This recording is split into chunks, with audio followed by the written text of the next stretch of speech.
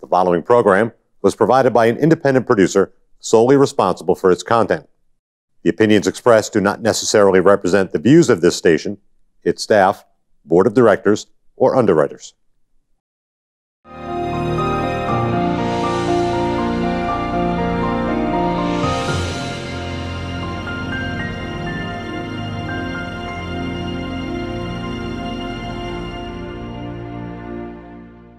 Hello, and help me welcome David Schoneman. David, Carl, how you doing today? I'm doing fine, thanks. You were 2 terms as an alderman, and now you're running for the state representatives. Yes, that's right. State rep in the same ward that I served as alderman, which is Ward 3, the north end of Nashua, pretty much from the river north. And it was great to serve for the 2 terms in the Board of Aldermen, and look forward to a chance to work on some of the issues that the state is facing. They have a lot of issues, I think. What's the prime ones that you're interested in? Well, the things that I'm interested in now, I think, are based on what I see going on around the country. You know, here it is the day after the close of the Republican National Convention. Right. And last week we had Democrat National Convention. And we see such a stark contrast between these 2 parties. I'm a Republican, and I stand for the things that Republicans stand for, and that's life and liberty for all, liberty and justice for all. It's social responsibility to the extent that we don't crush our economy, and that we don't take away the freedoms and privileges that people are able to enjoy. And there's a big movement now nationally to, or at least with some of these Democrat-controlled states and cities, to defund the police. I think it's very important that we support the police and maintain safe communities. So safe communities, making sure we don't go down the path of socialism, I think is a big mistake, making sure we have liberty and justice for all. And I also want to see New Hampshire get an economic recovery going in the wake of the COVID virus. I was talking to a friend of mine this morning who said that he was up in Laconia for the bike week up there. There weren't nearly as many people as there were in the past. He went into a few places and he was harassed, he and his group of friends, for not having masks or not maintaining distance. And the end result was they left these restaurants. They had masks. They were just being hassled for having too many people. 6 people was too many people. So when we see some of the restrictions that are put on people, it's really putting restrictions on business to expand. And I'd like to do everything we can in the state of New Hampshire to get through this and to get our economy flourishing again. And it was good beforehand. We had a great economy, a lot more than we even planned on. Yes, we did, and I think revenues across the board now are down, and that's gonna be very difficult. We just saw, we were talking about it a moment ago, that bad news in Nashua. It looks like the tax rate could go up close to 5%, maybe more. And that was because of the pension plan. It's because of the pension plan. I noted that Alderman O'Brien, a former firefighter, he said, "We've been pushing for pension reform, for so long." That was a quote in the paper, something along those lines. And he's a huge recipient of a very big fat pension. That's true. And he hasn't pushed for any kind of pension reform. And the problem we have with pensions here, of course, is it relates to the deficit in the pension plan, but it's a guaranteed payout. Right. And if there's any kind of private pension plan anymore, it's a guaranteed contribution. Right. And that's what we should have too. And that would be meaningful pension reform. I'd love to see pension reform in the state. We suffer a lot for this. We're making payouts, and I just saw that the reason for this new deficit in the pension plan is that they've revised their income figures, so their growth and their pension investments, which, by the way, is in Wall Street, right?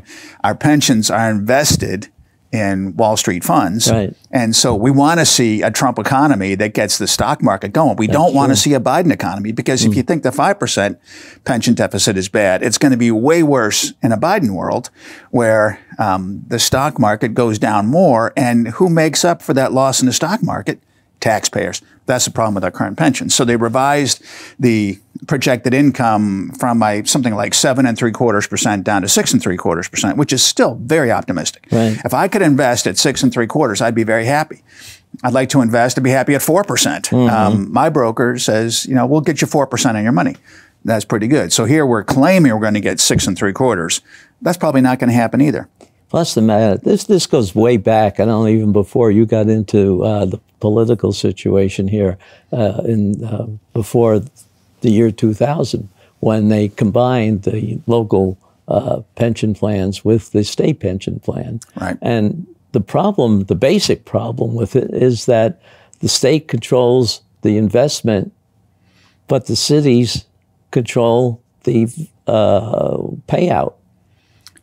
Right. So you can't have two people like that and balance it properly. Right. Right now, the state wants to have full funding on it, and that means that's why they're paying extra payments to catch up, because it was only I think 70% or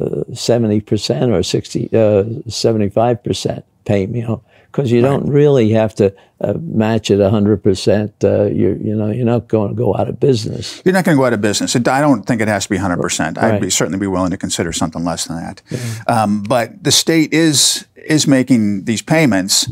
They're managing these funds, and the cities, I think, are being a little too loose with the money.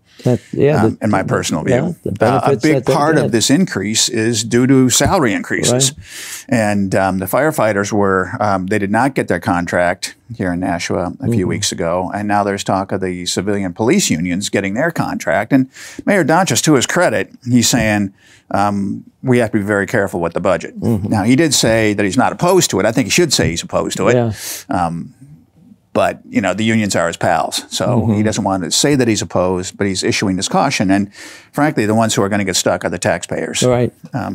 So that's something to worry about anyway. It is. I'd like to see some reform on that pension system. Well, that'd be good if you get up there. But I've been, as I told you, 4 terms, and they never could solve that problem because of the difference in the approach. We wanted to get into the kind of pension plans that most companies have now, where it's a defined contribution. Defined contribution, not a defined payout. And right now we have a defined payout. So we're guaranteeing these pension recipients an income that would be based on a booming stock market. Yeah. And it just isn't realistic. And like I say, the taxpayers are stuck holding the bag on this. Now, as important as pension funds is, you look at national news, there are some things going on across the country and largely Democrat-controlled cities and states, which I think we need to be somewhat concerned about. I would say we got violence in Portland, Oregon, and now Kenosha, Wisconsin. Right. Kenosha, Wisconsin, that's a city of 100,000 people. That's very slightly larger than the city of Nashua. That, I believe, is a Democrat-controlled city. Here, Nashua is very definitely a Democrat-controlled city. I think we have maybe 1 or 2 Republicans sitting on any boards, any elected office. My wife being one of them, she's on the Board of Public Works, and she holds the folks in the administration accountable for how they're spending the money and for providing good information to taxpayers. So we have this violence, which seems to be not only tolerated, but in some cases, in my mind, encouraged by the Democrat-run cities and states, and that's very bad. Again, we have a Democrat-controlled city here, and other than Governor Sununu, I would say we have a Democrat-controlled state. We've got majority Democrat in the House of Representatives here in the state, majority Democrat in the Senate, and I think that makes New Hampshire, and Nashua in particular, ripe for the kind of loss of control that we see in some of these other cities. And like I say, it's not just San Francisco and, L.A. and Chicago. It's Kenosha, Wisconsin, which is a sleepy little town in comparison to those big cities. Nice little town, but a sleepy town there. Well, it's rough now. It's certainly pretty rough now. I don't want to see us go that direction. So we need to stand up for safe communities and stand up for our police. I also don't want to see us going down the road of socialism. And again, we haven't heard that talk here yet, but I think the conditions, especially with the National Democrat Party, a large faction of it, moving in that direction, and the demand seemed to be placed on all the local Democrats to follow suit. It's an effort to either really go for socialism or to just hurt Trump and hurt Republicans. Either way, it's going down a very bad path, and I want to make sure that Nashua, make sure that New Hampshire does not go down that path. So I want to keep our cities safe, want to stay away from socialism. And then there are some legitimate protests, certainly some legitimate protests about some very legitimate concerns that people have. But they should be legal and not, they should not be any kind of it shouldn't be tactics. Rioting. It shouldn't be rioting. So we want to make sure that there's both liberty for all and justice for all. These things are very important. Liberty, I think, means that we have the right to make our own decisions. That kind of ties into how we're dealing with COVID-19. I think we need to make sure that we are able to exercise our responsibility as adults. And then tying in too with economics, if we make good decisions and gain something from our work and our investment, we should be allowed to keep that. Socialism would take that away. Socialism would dictate what you have to do, and it would take the profit that you make. And these things are to be avoided. We have a culture here in New Hampshire, live free or die. We have low taxes, certainly no so-called broad-based tax. Frankly, I think the broadest based tax is property tax because everybody pays. And in a sense, income tax and sales tax are less broad because you only pay if you're making a certain amount of income. But we want to stay away from any increases in tax like that, and we want to stay away from the social unrest. Well, how do you think that it's going to go in this election as far as our internal legislator? I guess the New Hampshire legislature. It's one where it switched over quite heavy Democrat. Yep. Only 4 years ago. Yes. We have a history, with our state house being as large as it is, and being such a prominent state, really in the nation. We tend to follow a lot what's going on nationally, and consequently, there can be some big swings left and right.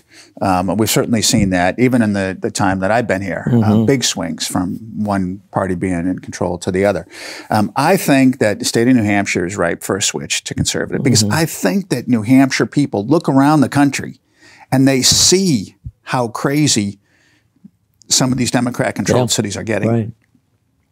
And if anyone tuned in to the conventions, we've watched some of this. We don't watch TV, but we see it online. It was all available. It was great.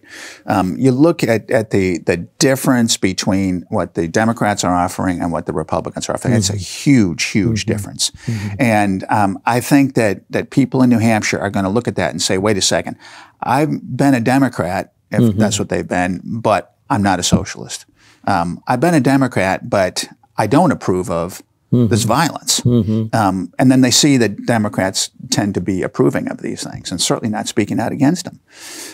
And they say, well, I've got in my 401k, I need the economy to be good. And someone might say, I think that I'm going to vote Republican this time because I don't want to see New Hampshire burn like these other states and cities. We don't want to see that happen in Nashua. We don't want to see the stock market collapse. We want to have good jobs. We want to have life, liberty, and the pursuit of happiness. We've had a good life under these 4 years. Everything was going great until this the COVID-19, the Chinese virus. Nancy Pelosi wants to call it the Trump virus. She wants you to remember that it's Trump's fault that we have this virus, but it's not, of course. It came out of Wuhan, China, and I think it's perfectly legitimate to refer to it as a Chinese virus. We have the Hong Kong flu, right? These things happen. We have West Nile virus, these kinds of things. They're named for their origin, and it came out of China, so I think that's perfectly legitimate. But prior to that happening, we were booming. Lowest minority unemployment figures since unemployment figures have been collected. That's huge. And more tax income than we anticipated. Right here in the state. Right. Yeah, that's right. Things are going great. And I think that we stand at the threshold of two very, very different futures for New Hampshire and for this entire country. And I think most voters can look at that. If you look at the two conventions, you see a huge difference. Tone, dark, depressing, optimistic on the Republican side.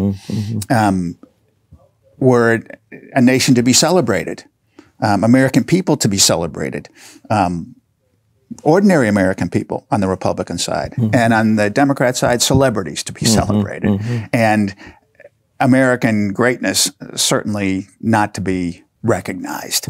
And it's a huge difference. So someone sitting at home at the kitchen table right here in Nashua or anywhere in the state, they have to ask themselves, what kind of future do I want? What do I want for my kids and my grandkids? Do I want this doom and gloom? Do I want to head down the road to socialism? which is disastrous anywhere you look in the world, or do I want to stay on the road of optimism and economic recovery and a good life and a good future? And I'm hoping that people will look at that and say, that's the direction I want to go. I did see one very interesting poll a few weeks ago. I thought it told a lot.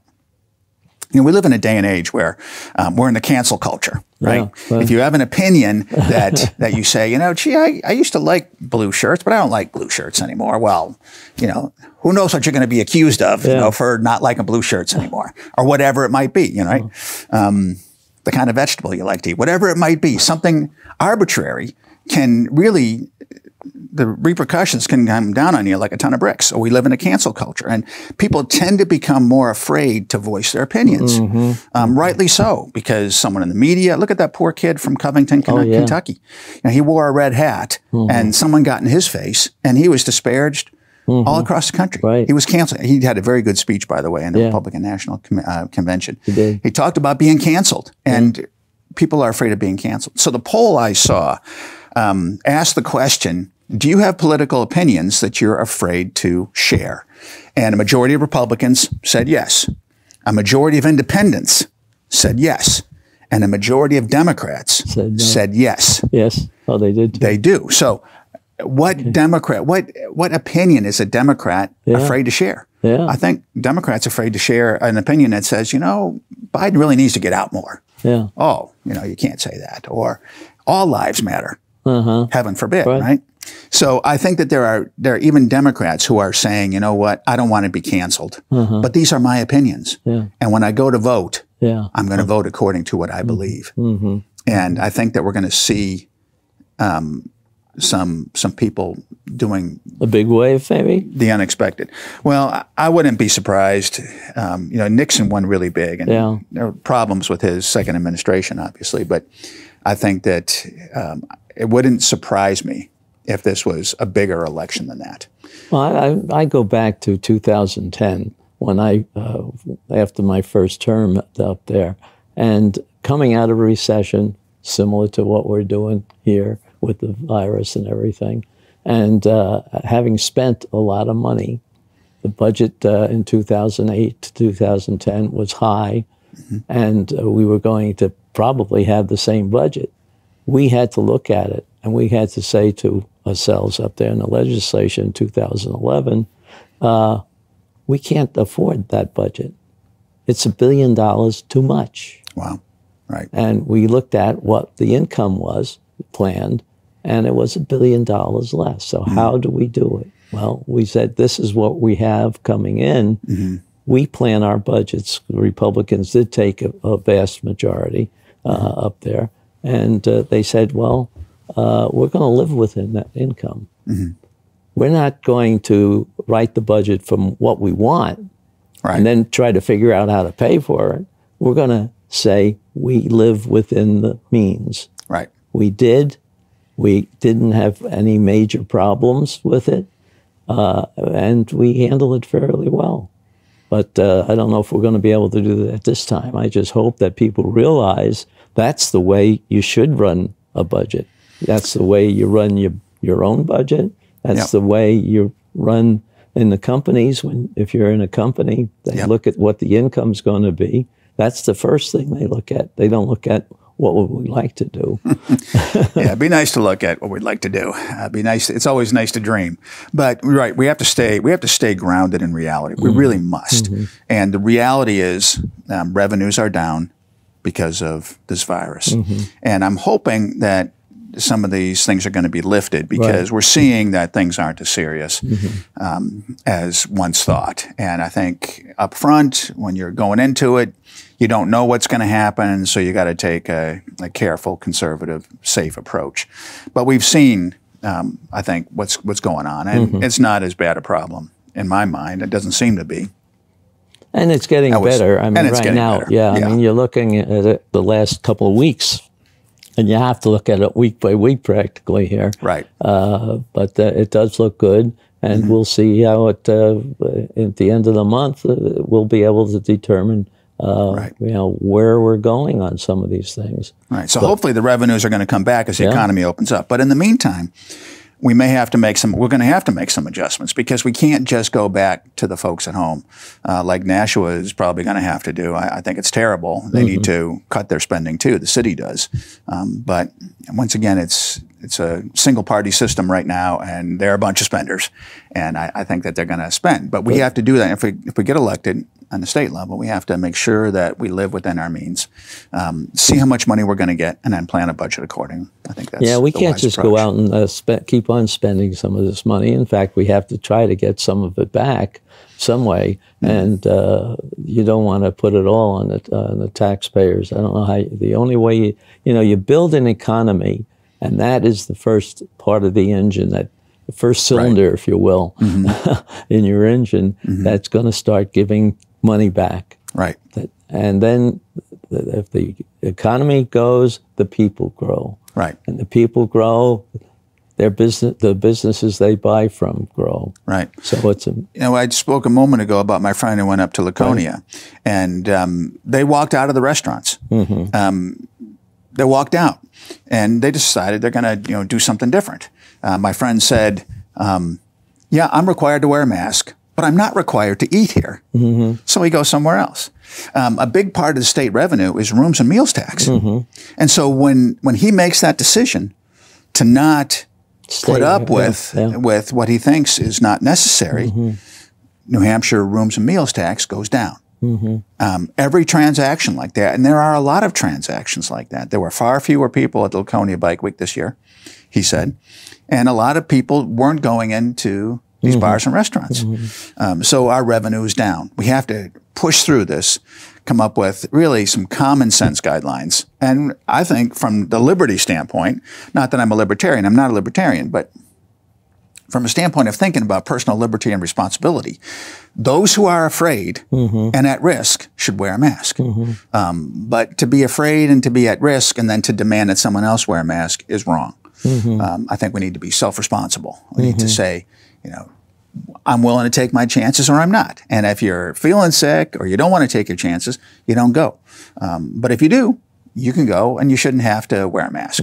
So if we can take a little different approach, and I understand there's politics involved. I mean, it's a Republican governor who I think would like to do certain things, but he's faced with a Democrat executive council, a Democrat House, a Democrat Senate, and in an election year. And there can be political suicide from unfortunately from doing the right thing. So we need to get past this. I certainly want to help Governor Sununu with his agenda. I hope he can help me with mine. If we're up there and able to work together, that's what working together is all about. I've had the chance to speak with him numerous times, and I think he's great. I fully support him. He's a very reasonable person, too. Yes. I've interviewed him just a couple of weeks ago. Great. And he explained where he's coming from. I think he's very logical. Good. And he's willing to talk to you about it, which is great, too, because not all the people are willing to talk. No. Try to get a Democrat on this this type of TV interview just doesn't work. Really? So, well, yeah. I think that they see their safety in numbers, and they don't want to speak for afraid of being canceled themselves. Or, go back and forth on a decision on how to carry something out. Because that's the how you do it, how you work with the people is very important. And they're ready to just come out with, well, what do they say? $1 trillion budget? Is that's what the Democrats are saying they're going to have next year on the federal level. They haven't come out with any numbers here on the state level, but they are all talking about an income tax and the tax here and a tax there on all the legislation that went through the Democratic legislature this year. There were roughly the equivalent of 50 more vetoes. They put on one Christmas tree bill, 20 other bills that didn't have the full evaluation by the committees. They tacked it on a Senate bill, and they tried to pass that. The governor vetoed that. Yeah.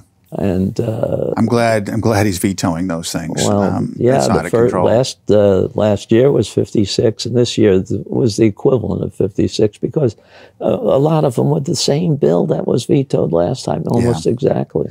Well, I don't know that the Democrats really want those things. I think they just want to make a show because this is a presidential election year, and they want to do everything they can to deliver the state of New Hampshire into Biden's column. Right. And it's a tactic. It's a game, and I think it's an abuse of the New Hampshire citizen and taxpayer for the Democrats in the state to be playing those kinds of games. And that's, I think, exactly what they're doing. They're not working towards solutions for the people at home. They're working just to get more from them. And by the way, these extra taxes, the income tax, why do they love that so much? Other than it's just one more way that they can exercise control. One more liberty they can take away. Yeah, you make the money, but it's not yours to spend. I'm taking some of that. And that's just wrong. And you lose control how much they're taking. You do lose control. You will lose control. You look at your surrounding states that are on the income tax. Yeah. Look at Connecticut, look at Jersey, look at New York, and how many people are leaving those states. And that's right. And we're getting some of the business that they can't afford to stay in those states. Right. Connecticut's another one. Well, people could be leaving New Hampshire too, and that's my fear. We have close proximity to Boston. Not that people are going down there, but people are fleeing there. But Boston is a place that could be a target for unrest too. And we're not that far away. And these things, have a way of kind of metastasizing and spreading. And if some of this stuff starts occurring in Boston, it could easily overflow to here because it doesn't take much. Little Kenosha, Wisconsin, had big trouble. David, I hate to say this, but we're running out of time. Carl, every time I'm here or hosting a show or doing this with you, the time goes by very, very quickly. And that shows we're having a good time. And I hope the message gets out and that people have a chance to hear. Right. Do you need anything to help you in your campaign? I'm always glad to get feedback from voters. You can email me, david.schoneman@gmail.com. You can... I like sign locations, so if you're in Ward 3 and you'd like to stand up for conservative principles and get a different legislature up there, please contact me. I'd be glad to get a sign in your yard too. Good. Well, good luck. Thank you very much, Carl. Take care. Pleasure to be here. Thanks. The preceding program was provided by an independent producer solely responsible for its content. The opinions expressed do not necessarily represent the views of this station, its staff, board of directors, or underwriters.